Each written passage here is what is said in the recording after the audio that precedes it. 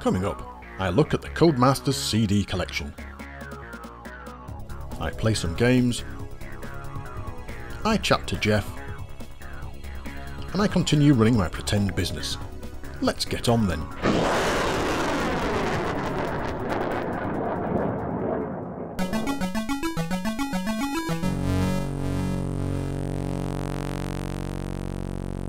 Tapes. Great. A low-cost means to save and load data from your Spectrum. But they're very slow. Microdrives. Better, but not much storage per cartridge. Disk drives.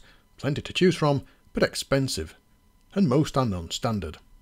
In 1989, Codemasters decided to try something different. CDs. They released the Codemasters CD Games Pack. 30 games on a single standard CD. As we all know, there were no CD drives for the Spectrum, so let's look at how this worked. Inside the box we get the CD, a cable, some instructions and a tape. Now the CD isn't a normal data CD, as you may expect. It's an audio CD, but we'll get onto that later. The cable will work on the computers that this was released on, the Spectrum, the Amstrad and the Commodore. The Amstrad version never got released, as they say they had trouble with things, and by the time it was ready, they realised that the Spectrum and Commodore versions were not as popular as they'd hoped. The first thing then, I'll need a CD player. This one should do. Next I'll need a Kempston joystick interface. I'll use the DivMMC Enjoy, not only for the joystick port, but so I can load the special loader, initially supplied on tape, much faster. You can also use a Sinclair type joystick, using a +2 or +3. First we connect the cable to the joystick port, and the other end to the CD player. Next we load the tape, or in this case I'll use the DivMMC. We're presented with a nice little menu, and here you have a chance to set the volume level of the CD player. With the disc in, you select track 1, which is the volume test, and adjust the volume until the border is green. Right, we're ready to try and load a game. First though, a benchmark. I loaded 3D Starfighter via a real tape player, and this took 4 minutes and 47 seconds, give or take a second or two. Now, from the CD, we just pick the track, in this case number 9, pressed play, and we're off. And the game loads in 48 seconds. A decent change from the tape and a lot faster.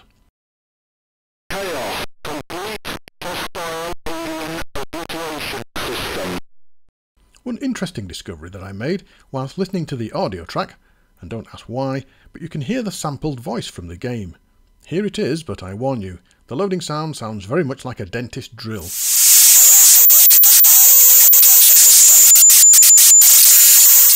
The process wasn't error-free, and sometimes a game didn't load, and sometimes a game crashed at the end. But I would say 90% of the time the game loaded fine. The 30 games included are a fair amount of the Codemasters catalogue, including Dizzy, Treasure Island Dizzy, Fast Food Dizzy, Bigfoot, Jet Ski Simulator, Grand Prix and many more. When you finish playing a game, you hold down the Q, U, I and T keys and it goes back to the menu. This means that each game has been modified to recognise those keys and allow you to go back to the loader so you can carry on. A nice little addition. Codemasters' publicity department went into overdrive when they released this, with many magazines running competitions to win one and also reviewing it. Computer and Video Games gave it a fair review, pointing out that for those that didn't quite understand it, you can't actually save data to the CD, only read from it. Interesting. They recognised the potential though, offering ideas of multi-load games with digitised speech and graphics. Sinclair User also covered it. They gave it a 2-page spread, with images that were not really fully explained. This picture shows a DAT tape and what looks like a Commodore 64 disk drive. In the article they do mention that Codemasters used DATs when making the CDs, but nothing else. They suggest this format may deter pirates though. Not only is CD copying difficult, remember this was 1990, but you also need to make the lead, because inside the plug is some electronics. Crash covered it in issue 73 and summarised by saying that if you didn't have all of the games, you'd be getting over £90 worth of software for just under £20. They were a bit dubious though, saying it could be a short-term sensation, which fails due to lack of support. Well, they got that bit right. However, they loved the idea and hoped Codemasters would move forward and getting more of their games onto disc. Your Sinclair also reviewed it, saying the system had enormous potential, and Codemasters were to be congratulated for coming up with an idea and technology to make it happen. They also suggested that games could be written specifically for it and have masses of data loading to play. Sadly, it was not a success though, and the standard Codemasters wanted to set just never took off. Many Spectrum owners had, if not already, jumped over to the 16-bit machines by this time, and there just wasn't a market for it. It did work really well though, and I could see other companies jumping on the bandwagon and releasing mega compilations, if only it had been brought to market sooner, maybe 1985, and that would have been something brilliant. What's on the CD and how is it faster than tape? Well, as mentioned before, the CD is an audio CD and not a data CD. CDs have a cleaner signal and less prone to drift and wow and flutter and all those other things you get with tape. This means that the baud rate for the data can be increased, along with some trickery, and this allows for much faster loading. They use the Kempston joystick as well to help with the loading speeds, and the fact that you don't have to reset your Spectrum when you want to change games makes things a lot quicker anyway. You've already heard what a typical audio track sounds like. Yes, it's almost identifiable as a Spectrum loading sound, but a little bit different. Each game is also recorded twice on the CD as a failsafe. One question I was thinking is, could I replicate the game encoding by speeding up a normal game? Well, the answer is no. When you load the Codemasters game, you have the loader in memory first, then it loads a normal headerless block, which then kicks in the super fast version. So you would have to have a special version of the game with the compressed and speeded up loading data. A bit sad, because I thought I was going to try and make a CD with some other games on. A great idea then, that was well implemented, but just too late to make an impression on the market.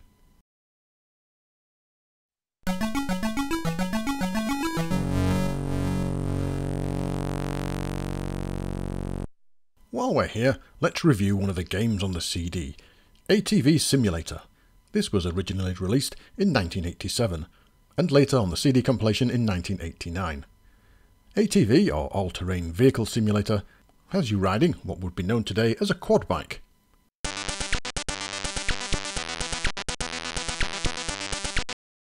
There are 6 courses, increasing in difficulty as you go.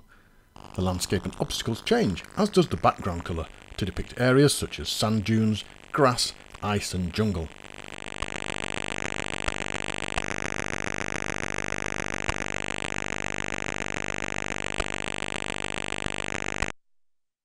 You can slow down and speed up, raise and lower your front wheels, and do small bunny jumps, and all of these together help you get over the various objects and obstacles in your way.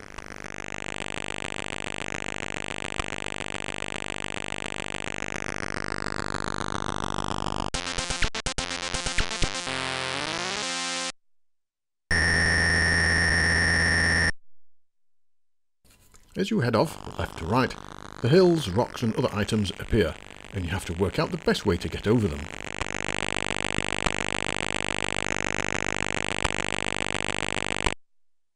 If you get it wrong, like I did most of the time, you fall off the bike and have to run back and jump back on it to carry on, which is a bit of a strange mechanic really, and at one stage I just couldn't get back onto the bike at all. I did manage to get a fair way through the levels without cheating, but again, later I had trouble getting back on the seat. The position of the bike just made it very difficult.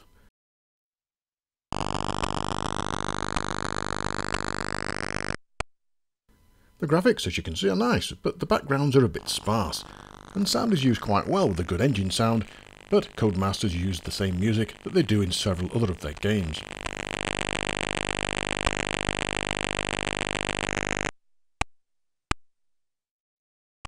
The playing area for one-player games is very small at the top of the screen, but as a bonus you can have 2-player simultaneous play, if you can find a friend. Gameplay, well, I can see what they were trying to achieve and they nearly managed it. Maybe if I could get that jump mechanic working properly, which I really struggled with and could never actually use it.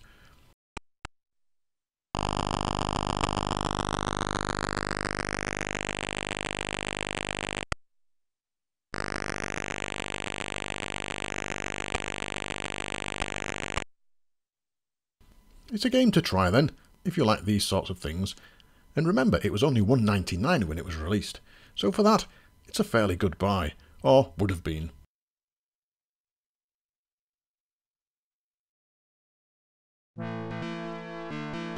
Rise from your grave.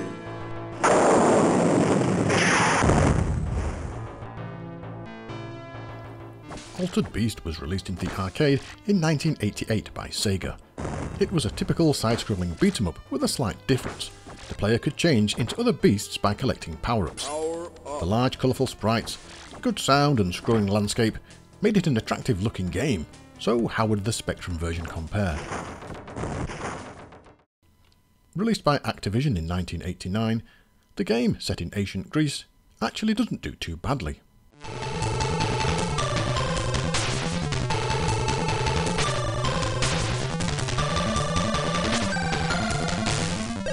The graphics are really well done, with the main character that is large and for once not monochrome.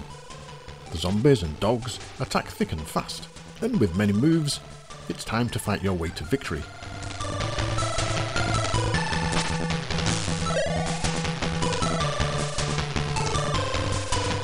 The story, yes there is one, is that you have to rescue Athena, and that's as much story as you need really for this type of game.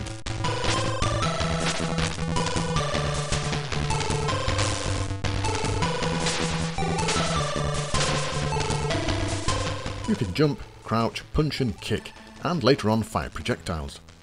When you hit a zombie on the first level, their limbs fly off just like the arcade, and the sound effects are okay, mostly though covered by the music.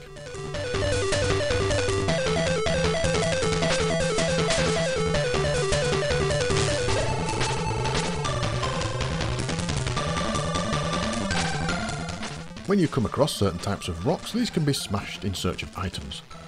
As you progress, if you can, you change into other beasts, a wolf and a griffin for example, and a whole new set of enemies appear with each passing level. At the end of each level, there's a boss to beat, and these are very difficult.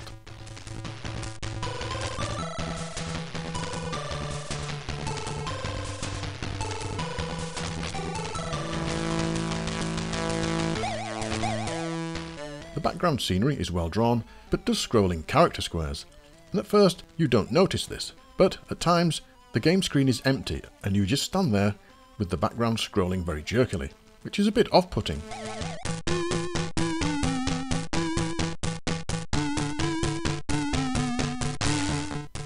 Gameplay-wise, it's fairly easy at first, and you can make decent progress, but things do get a lot harder the further you get.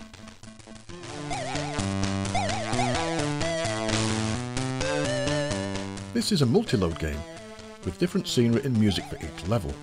The graphics are really well done and quite impressive really. I'm not very good at beat-em-ups, but will certainly give them a try now and again.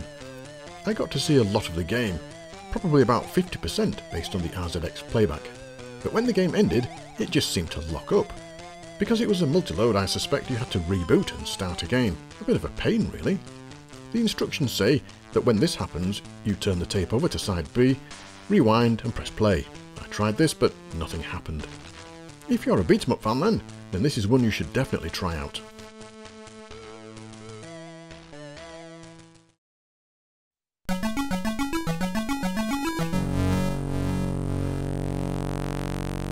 This is Stars 2, Gumi, released by Kaz29 in 2022. This great little platformer has a really good intro sequence.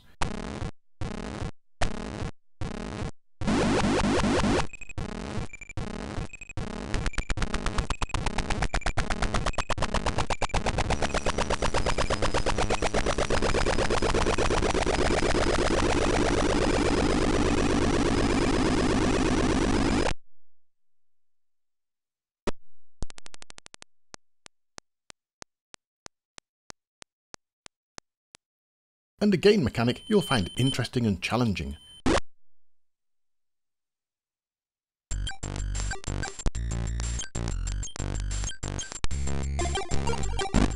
You control the game using just the space key. Your character continually moves, and you have to complete each screen by collecting the fuel pod and then entering the transporter, which sounds simple, but it certainly gets you thinking with your character continually moving.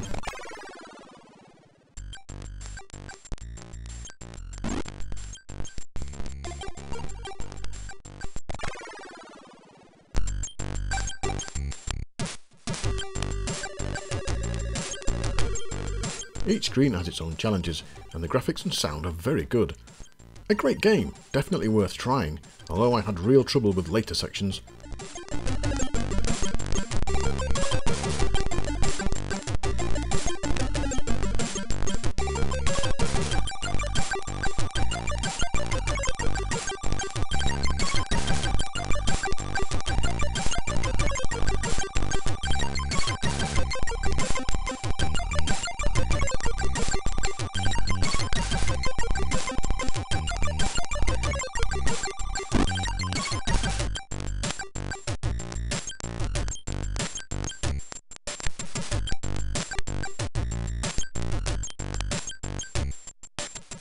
But it was still worth playing to try and see if you can get any further.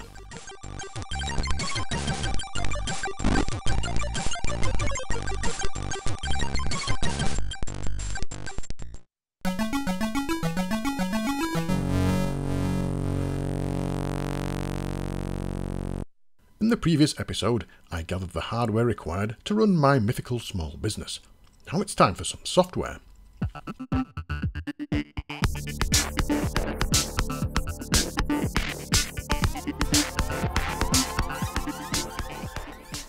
As my new little business is about selling products, then I will need some kind of stock control or database application to keep track of what I have, how much it costs, and if I need to order any more. There are two main options here. One is a database, and the other is a stock control system. Now there are many databases for the spectrum, but only a few stock control programs that I know of, and I think a dedicated application would be better. The first consideration is compliance with microdrive or disk, and that narrows it down a bit. I looked at two, Busicom and Plus80 Stock Manager. After trying them both, I decided to use the latter. This program not only covers stock management, but also invoicing and printing, which is handy. To get this onto disk, you first need to set it up though. I have to enter the starting number of invoices, so let's go with 1. Let's pretend it's 1985, January the 1st, and my business is about to start. And then the company name and address. I'm going to call my business ZX Shed, in homage to an old PDF magazine. I then have to select which printer we're going to use. Let's go for option 2. I may have to select other later on if nothing works, but we'll give it a try. And finally, you set the height of the paper you're going to use for your printouts. I initially set mine to 10, but later changed it to 11. Now at this point, the manual recommends you save to microdrive, so all future loads can be done that way. Selecting option 8, save new cartridge to microdrive, I hit a problem. Despite this working fine in an emulator, it fails on my setup and I get this error. Looking at the listing, it seems to be trying to erase a file before it saves it out again. And obviously, because this is a first setup, that file doesn't exist. Now I've no idea why this worked in an emulator, but not here. Anyway, I needed to fix this before I could carry on. After a lot of messing about and rewriting bits of the program, I finally managed to get it loading and saving to disk. So now we can start adding some games to it. The system has a maximum of 600 items. That's a bit limiting if you plan on taking over the world. Luckily though, my business will be dealing with less than that, mainly because I don't want to spend days entering all the games into it. I can now enter all the games that I plan to sell, along with a selling price and minimum stock order. This is a long process, but eventually I have enough to start with, about 60, and I've marked them all as being out of stock because I haven't ordered them yet. Once this is done, however, you only need to add new titles as they're released. Another feature of the package is that you can set reorder levels. Originally I didn't do this, so I had to go back. Setting the reorder level of all the products to 1, it means if the quantity in stock gets below 1, you can print out a reorder list, and that will tell you which games you need to order, because you've got none in stock to sell. The reorder levels can be shown on screen by inputting a range again, or for convenience you can print them out.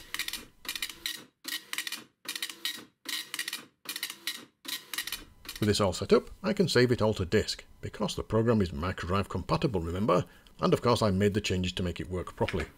Right, let's print out a stock list. You can view this on screen by entering a range, from 1 to however many games you've got, or you can print it out. Ah, the sounds of an old doc matrix printer.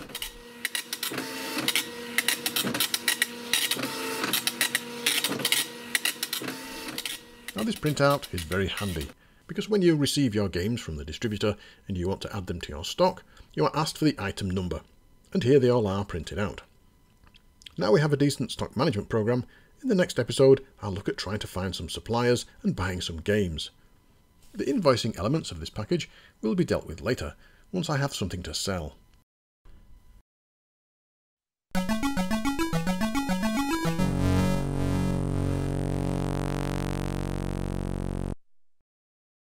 This is Don't Panic, released by Firebird in 1985.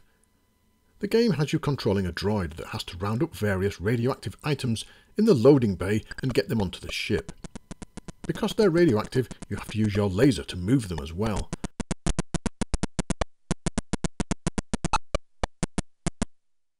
And if that wasn't enough, there's a monster roaming about that you have to avoid.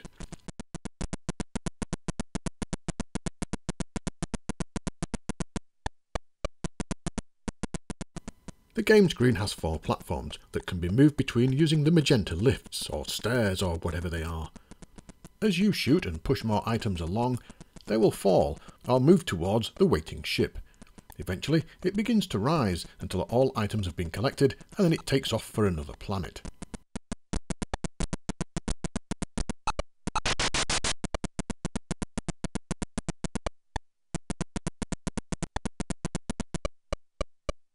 The game is harder than it looks. That monster just keeps homing in on you and moves faster than you, and this often leads to frustration. You have to try and lure it onto a different platform and then run back to collect the other items, but it's soon back on your trail.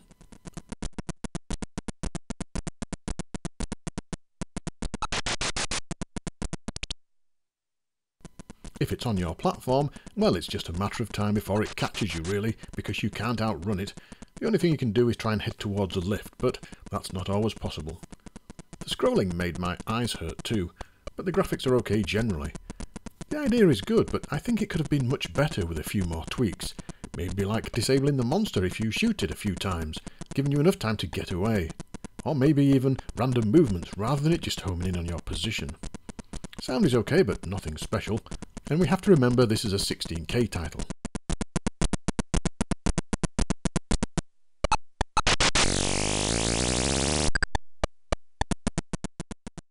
A game I did not enjoy playing at all then, even though I somehow managed to complete the first level. And then it just gets harder. Oh dear.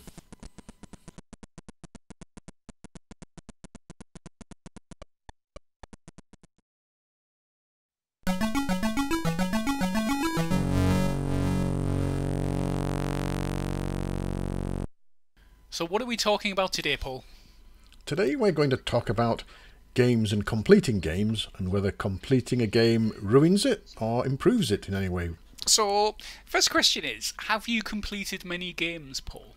I've completed probably 6, 7, 8 games, something like that. I couldn't reel them all off the top of my head, but you've got things like Fred, Adventure 1, Timegate, things like that. Oh, Ant Attack as well. Oh, and Jetpack. Let's not forget Jetpack. I completed that, but I completed that many, many years after I got it. So I've completed 180, Pyjama Armor, Harrier Attack, but that's easy, Alienate, Trans Am, Manic Miner, Antiquity Jones, particularly good game, School Days, Attic Attack, Rexport 1 and 2, Night Law. When you've played a game and finished it, do you think, well, I'm never going to play that again because why should I have completed it? Or do you think, I can't wait to play that game and try something different? There are 2 games I've completed that I have said I will never complete again. One is Jet Set Willy 2, just because it is so damn hard. The other is Jack and the Beanstalk, because it's just too hard, and it's just too much of a terrible game, and it's, yeah. With games, some games come with different skill levels. Do you think that improves things? So let's take, for example, Timegate. That's got, I think it's got 5 skill levels, and the higher the skill level, the more jumps in time you have to go back, so the game takes longer. Do you think something like that helps with that? I think it doesn't it help? Well, in my opinion, it helps, because if you play Timegate on the easiest level, you've only got to find something like 3 Timegates to complete the game, and for each level you go, you've got to find a further Timegate, so it does extend the play. Yeah, I would think it would help, because you can do like a short one and kind of get your eye in, as it were, and then do a longer one. Right, and there are other elements as well, like random things in games. So, as an example, Maziacs generates a random maze, and Attic Attack, the game that you've completed, also has sort of semi-random placements of items. Yeah, well, the keys. So all of the items, the general items, other than the key, are always in the same place. The 3 parts of the key are randomly placed. Does it deter from the game if you go back and play it again? Do you think I'm only doing this just for the sake of it, or do you do it as a method of relaxing? Some I do. So Jet Set, the 3 games I regularly complete are Jet Set Willy, Alienate, and Night Law, just because I want to be able to keep my hand in. Because if I stopped doing them, I wouldn't be able to. If I didn't play them for 3 or 4 years and went back, I wouldn't be able to complete them anymore. And I like being able to complete those games. One that I occasionally go back to is Starquake. If I want to complete Starquake again, I would have to relearn the game. So it would be like having the new challenge again. And what about adventures? If you complete an adventure, do you go back and play it again, like The Hobbit, or? I did complete The Hobbit back in the day, and every now and then I would go back and play it again and see if I could complete it. But The Hobbit has random elements in it. I mean, The Hobbit. Does, yeah. I think The Hobbit, it's possible for the random elements to mean you can't complete the game after a certain number of turns have gone. There was the famous urban myth whereby somebody played it, and when they got to the gold, had found that Gandalf had stolen it and run off with it or something. Whether that's true or not, I don't know. I think in that game, The Hobbit, that could actually happen. I think if you played all the way through The Hobbit, and when you got to the final treasure and found that Gandalf had nicked it, you'd be pretty annoyed. So what about flipping it then? What about, does not completing a game ruin it? One of my favourite games for the Spectrum, Bard's Tale, I never completed, but absolutely adored playing it. Played hours and hours and hours and got loads of fun and satisfaction out of it. So I don't think you have to complete a game to get a lot of enjoyment from it. Are there any games you've completed that you go back to again and again? Jetpack, definitely I keep going back to. Adventure 1 I keep dropping in and out of, and I know I'm never going to finish it. That's strange. I load a game up that I know I'm definitely not going to complete, and I do it for familiarity. Does completing games ruin them for you? No. There are some games that I would like to complete, like Attic Attack. If I completed Attic Attack, I probably wouldn't play it again. So, does completing a game ruin it? What's the answer? I suppose for me, it's mostly no, but on the very rare occasion, yes. And that doesn't really answer anybody's question. I think I'd agree with that. For me, it is definitely mostly no. And on a very rare occasion, yes.